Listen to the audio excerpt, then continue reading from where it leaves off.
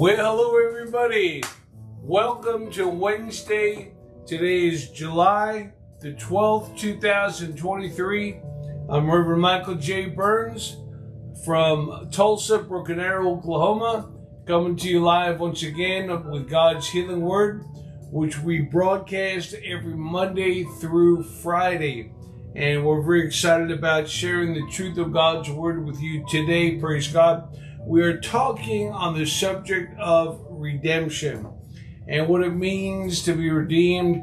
And today we're actually speaking about being eternally forgiven.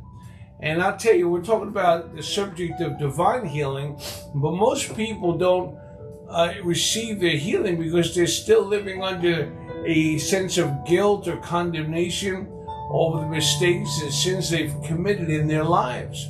But when you see what I'm going to show you tonight from the Word of God, I'm telling you what, it'll make all the difference in the world and cause you to rise up and lay hold of that which God says belongs to you. Let me encourage you today to be sure and get our free healing confessions. I shared with you a testimony the last couple of days of a friend of my mom's who receives our newsletter, and we happen to have the healing confessions in there. And actually, she and her husband have been using them, and they're already seeing God's healing power manifest in their body. And so I'd like to encourage you to get these today. You say, how do I get them, Pastor Mike? Well, I'm glad you asked. All you have to do is send me an email request to my email, mjbcjf@gmail.com. And if you'll send that request to me, we'll shoot off to you a PDF copy of these free healing confessions that I know will make a world of difference in your life. Praise God. I also want to encourage you today to get our free monthly newsletter. If you go to our website, mjbministries.org, and then you fill in your name and email in the pop-up window, you'll find that you'll be all set to receive the e-newsletter that goes out on the 1st of each month. The next e-newsletter will be going out on August the 1st. We've already sent the July one out, but you can actually look at the archives that we have on our website, mjbministries.org. And if you look for the archives there, you'll see, I think up until last May, and we're about to put the June one up, of the e-newsletters there, and you can be sure and get that as well. I also want to just say, for you who are pastors today, and you have a church and you want to host MJB Ministries in your church, we do a 4-hour Saturday seminar. I know it sounds like a long time, but it really goes by fast because it's on a Saturday morning. We start early and we have 10-minute breaks between each session, and then we have about a half hour for lunch, and it costs $30 per person, $25 for the 2 books, and then $5 that we give back to the host church in order for them to provide the lunch for the people who attend. This is a day of great fellowship, a great team building. It's a day of people growing in grace and in the knowledge of the Lord and really discovering the life that they were born to live. If you'd like to host this in your church this year, go to mjbministries.org/invite. That's mjbministries.org/invite.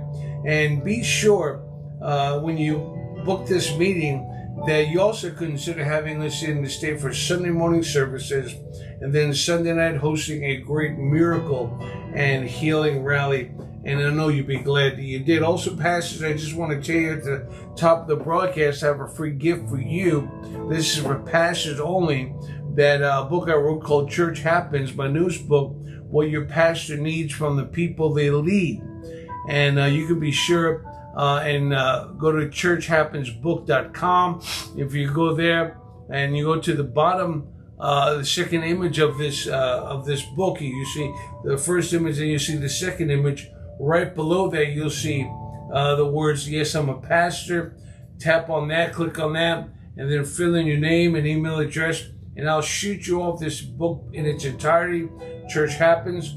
It's a 48-page, pocket-sized book, and it will come with a bulk ordering discount chart, because once you read it, I know you're going to want to have it to make available or give it away actually to your members of your local church and then your first-time guests as well. So be sure and go to churchhappensbook.com and you can order the book there. I'll get a free copy of it, I should say, and I will send it right off to you in the name of Jesus. Now, let's have a word of prayer as we get into tonight's teaching. Father, in the name of Jesus, we just thank you as we get into the Word of God tonight that we are going to dig into some truths that will transform the lives of the people who will view this broadcast. And I thank you right now, Heavenly Father God, for the truths of redemption, that we are the redeemed of the Lord, and we're going to say so tonight, and we're going to understand clearly what it means to be redeemed and how we can be not only redeemed, but the meaning of that being that we are eternally forgiven and that Satan is eternally defeated. And we thank you, Father God, in the name of Jesus, that you're going to think through my mind and speak through my lips to these, your people. You're going to cause their ears to listen, their minds to be open, and their hearts to be receptive to the things of the Word and of the Spirit of Almighty God. And Father, today again, I welcome the supernatural gifts of the Holy Spirit into this broadcast tonight. And I'm asking, Father God, that you'll manifest yourself in confirmation to your Word on behalf of those who are tuning in, either live or on the rebroadcast later today, tonight, or in the coming weeks and months, Father God. I thank you that there's no time put on the Word of God. It will have its effect and change the lives of those who receive it. And for everything that will be said, done, revealed, and manifested, I covenant with you now to give you and you alone all the glory, all the honor, all the praise, and all of the thanks in Jesus' mighty name. And everybody said, amen and amen. Praise the Lord forevermore. Well, glory be to God forevermore. Hallelujah. Thank God that we can be in the Word of God, and we can absolutely take God at His Word, because His Word is true. Can I get an amen from somebody here today? Let me just take these two banners out, and we're talking about redeemed. And actually, we're talking about what it means to be redeemed. And today we're going to be talking specifically about eternally forgiven. Praise God. Now, our opening verses have been found right here in Ephesians 1 and verse number 7, which clearly says, in whom we have redemption. Notice the word redemption. Through His blood, this is the blood of the Lord Jesus Christ that He spilled when He was crucified. The forgiveness of sins according to the riches of His grace. So redemption, again, has to do with the forgiveness of sins. Colossians 1:14 says, in whom we have redemption through His blood, even the forgiveness of sins. So we can see here clearly that redemption means the forgiveness of our sins. Praise God forevermore. And so today I want you to have that cemented in your heart and mind, that you have been redeemed, which means you have been forgiven. And as a result of having been forgiven by God, that means that you have actually not only been forgiven, but that every hindrance to your receiving all the things you need in this life are now removed or taken out of the way. In other words, you don't have to be sick anymore because you've been forgiven. You don't have to struggle economically or financially because you've been forgiven. You don't have to deal with mental anguish and torments any longer because you've been forgiven. And you know, I've heard it said, I don't know whether you've ever heard it said, that many people that are in mental wards and institutions are there because the reason they're there is they are actually struggling with the idea that they've committed this sin unto death, that they have been basically, that God has rejected them, that there's no way they could ever come back into right relationship with God. And so they believe the lie that the devil has told them, when the Word of God says something completely different. It says that we have been eternally, or we have been forgiven, we've been redeemed, and we're going to find out here in a few moments that we've been eternally forgiven, and I'm excited about that. Now, let me just show you here in Ephesians 1 and verse 12 through 14. Look at what the scripture says here. This is really super duper powerful here. And I loved it. It says here that we should be to the praise of his glory who first trusted in Christ. Amen. How many of you know today that you are praised to the glory of God? Your life brings praise to God. Amen. And when you put your faith and your trust in Christ, in whom you also trusted or actually hoped after you heard the word of truth. Notice the first thing that comes to you is the word trusted, which is actually the word hoped here, in whom you also hoped after that you heard the word of truth.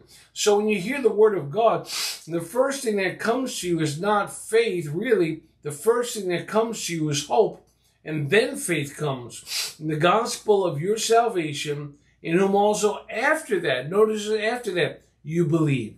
So hope comes first, and then you have the belief where you are sealed with that Holy Spirit of promise. It's important because a lot of people don't seem to grasp a hold of this great truth that when they hear the word of God, the first thing that comes to them is they hear the message of God's love, God's mercy, God's grace. They have a hope now. Hope is a desire that has come into them. And then after they heard the word of truth, after they've had a hope that it's been birthed, they then have where faith comes and they believe and they're sealed with the Holy Spirit of promise. They experience the full measure of salvation.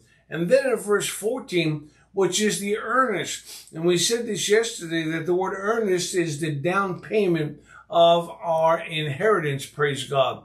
And until the redemption of the purchased possession unto the praise of his glory. Can I get a good hearty amen from somebody here today? Now, when it comes to being redeemed, you have to understand something here. And what you have to understand is that the redemption that you and I have received is we've been redeemed in our spirit, not necessarily in our soul and our body. There is a redemption there, but it's a different thing. Let me show you the scripture here. It says in 1 Thessalonians 5:23, and the very God of peace sanctify you wholly.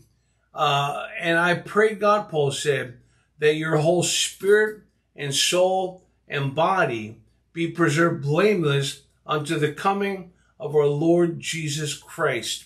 And so notice Paul gives a emphasis here on who you and I really are. We're not just human beings, but we're spiritual beings. We're spirit beings. We have a soul, which is our mind, our will, our intellect, our emotions, and we live in this house called a physical body.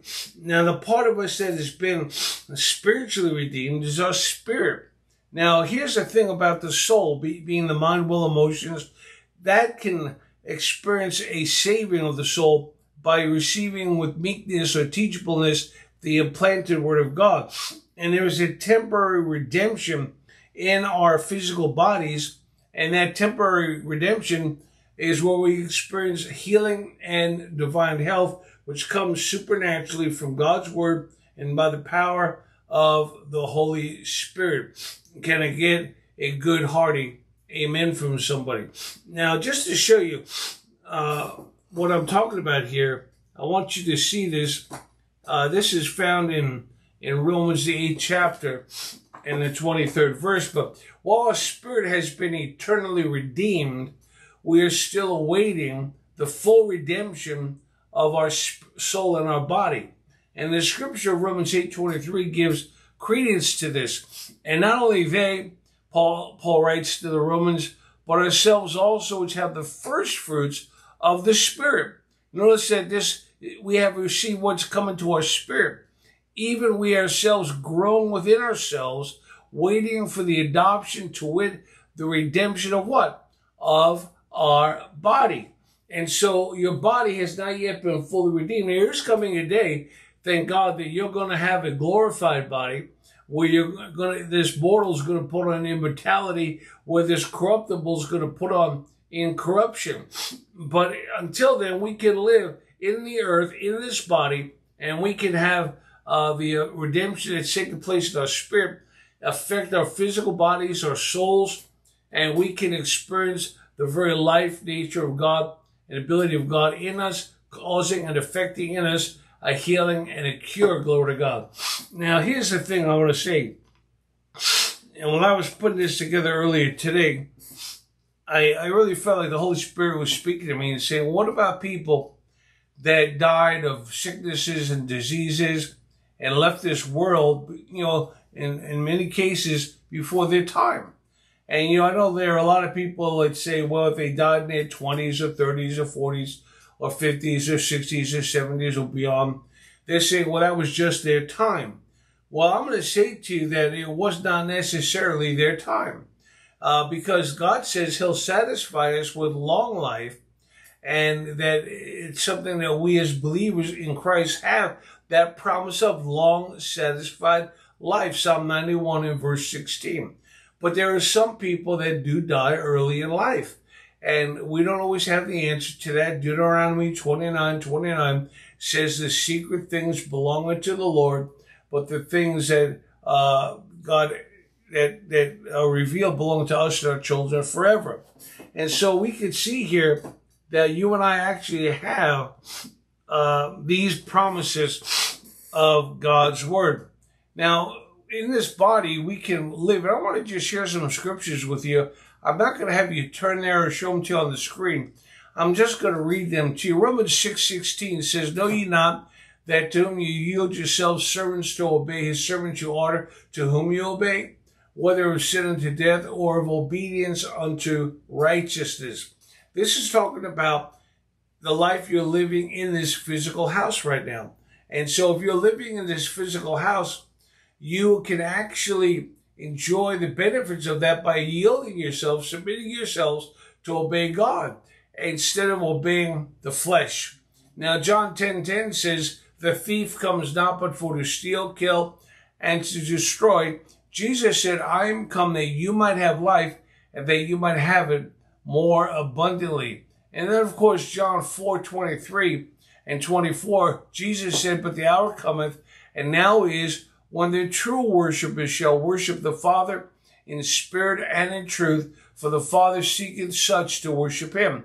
God is a spirit, and they that worship him must worship him in spirit and in truth. So this is talking about the kind of life God expects you and I to live in this natural physical life. Can somebody say amen to that? I want you to look at these scriptures here, because I think these would be really eye-opening to you. The first one is found in Hebrews, the 9th chapter. And let me look here at verse 11 and verse number 12. It says, verse 11 and 12 of Hebrews 9:11, and starting at verse 11. But Christ being come, notice this, but Christ being come, a high priest of good things to come, by a greater and more perfect tabernacle, not made with hands, that is to say, not of this building, neither by the blood of goats and calves, but by his own blood he entered in once into the holy place. Notice this statement, having obtained eternal redemption for us. Now, we said earlier, based on Ephesians 1 and verse 7 and Colossians 1 and 14, they both almost say exactly the same thing, that it's through his blood that we've received redemption, the forgiveness of our sins. So redemption means the forgiveness of our sins. Notice again that the Bible talks about here in Romans 9 and verse number 12 that we have been eternally redeemed. So if redeemed or redemption means forgiveness, we can actually say that we have been eternally redeemed, or we have been eternally forgiven. Praise God forevermore. That's what Jesus did for us. That's what Jesus' blood does for us. It causes us to experience an eternal redemption and eternal forgiveness. Can you say amen, somebody? Now, I want you to skip me down here to verse number 24 through verse 26. Notice what it says here. And this is super duper powerful. For God is not entered For Christ is not entered into the holy places made with hands, which are the figures of the true, but into heaven itself he entered, now to appear in the presence of God for who? For you and for me, for us. Nor yet that he should offer himself often, as the high priest enters into the holy place every year with blood of others, speaking of the blood of animals. For then must he often have suffered since the foundation of the world. But it doesn't say that in verse 26. But now once, look at that word, once there. In the end of the world hath he appeared to put away sin by the sacrifice of himself. And then come on with me to verse number 27, where it goes on to say this. And I love this here. Let me just put this actually right here. It says this, and this is really beautiful here. And as it is appointed unto men once to die, but after this the judgment, so Christ was once, not twice, not 100 times, not 1,000 times, not 1,000,000 times. So Christ was once offered to bear the sins of many, and unto them that look for him shall he appear the second time without sin unto salvation. I don't know about you, that's a good place to shout amen, glory to God. Now it's interesting here, because if you'll actually go to Hebrews chapter 7 and 8, and I would really encourage you to read this tonight, really, before you go to bed. Hebrews 7 and chapter 7 and chapter 8 describes the continual sacrifice of the priests, the Jewish priests, who never finished their ministry of offering animal sacrifices year by year under the Old Testament. Now, what did this actually do? This produced a result, and the result that was produced was of sin consciousness within the lives of the people who lived under the law. Thank God that we're not living under that time right now. Jesus, right now, doesn't have to offer himself continuously. Like you'd have to bring animals every year for your sins. Every year you'd have to have it secured to be dealt with before God. But thank God today we don't have to do that, because Jesus did it once. The priests did it all the time. Consistently they did it. But Jesus just did it once, and he caused us to be eternally redeemed, and he caused us, glory to God, to be eternally forgiven. Praise God. Because redemption means the forgiveness of God. Amen. According to Ephesians 1:7 and Colossians chapter 1, verse number 14. See, here's the thing that I want to say to you, and I want you to really hear this today, that sin is not the issue with God. Why would I say a statement like that? Well, because we have eternal redemption, which means we have eternal forgiveness of sins. And now listen, friends, it is not temporary forgiveness or a temporary redemption, but it is an eternal redemption. It is an eternal forgiveness. That is exactly what Scripture says that you and I have right now. Now, I want you to go with me to Hebrews. We're going to close on this. Hebrews chapter 10. And let's look at verse 1. And we're going to go down to verse number 2 here. And eventually we're going to finish with verse 3 and verse number 4.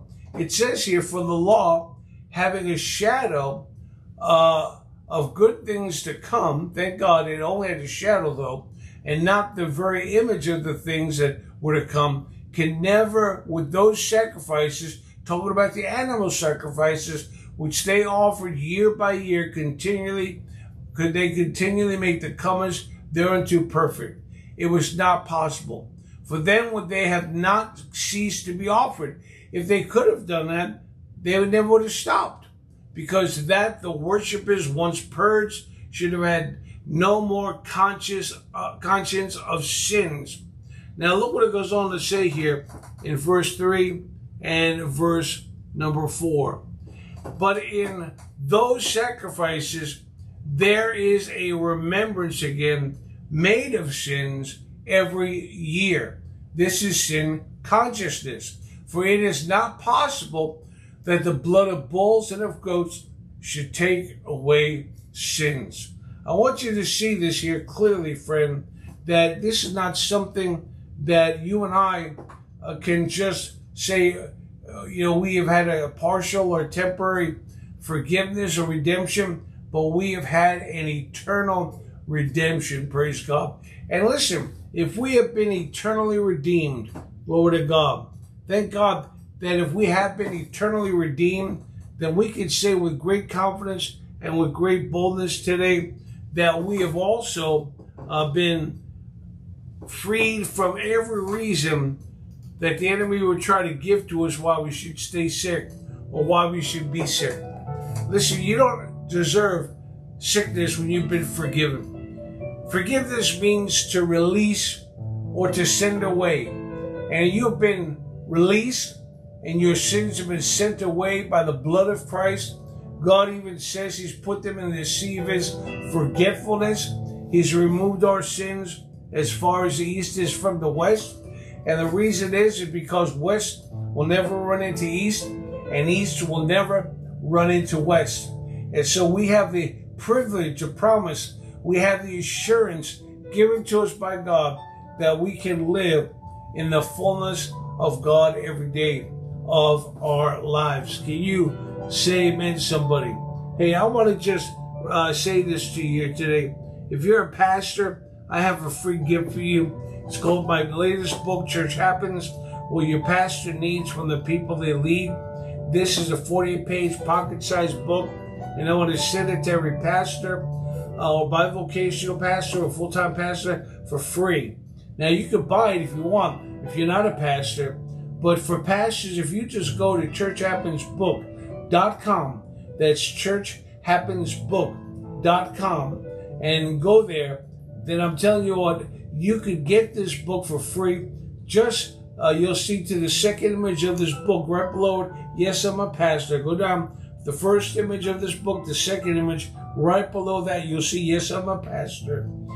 Click on that, tap on that, fill in your name and email address, and I'm going to email you this book in its entirety with a bulk ordering discount chart, because once you read it, you'll want to have copies of it for the members of your church.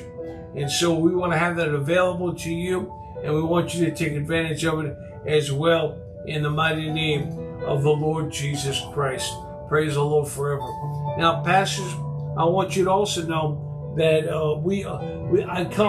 I do this seminar on Saturday mornings called Discover the Life You're Born to Live, based on 2 books. My first book, Discover the Life You're Born to Live, and the second one, based on the same title, is Your Companion Study Guide, full of questions that are true and false, fill in the blank, multiple choice.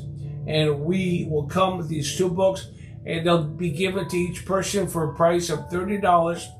That's $25 for the 2 books, and then $5 we give back to the host church to provide the lunch for the seminar, because it's a 4-hour seminar with 10-minute breaks in between and a half hour for lunch. It goes by very fast, but it's a day of great fellowship, a day of great learning, a day of great team building. It's a day where, glory to God, people discover the life they were born to live.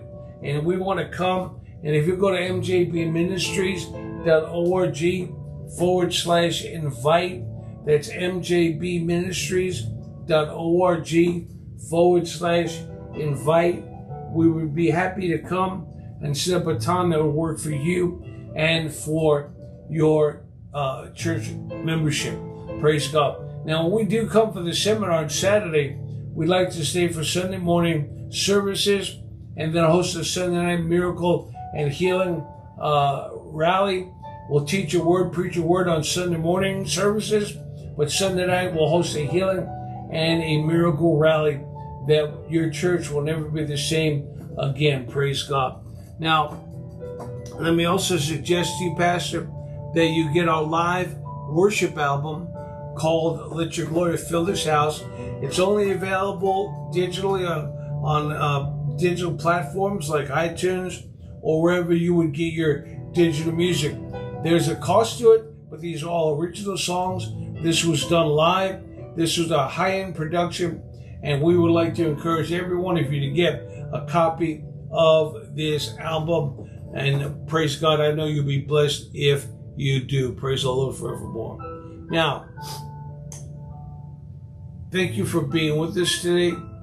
Thank you for joining us in this great teaching. We're going to continue tomorrow dealing with redeemed, and we're going to talk about being redeemed from the curse.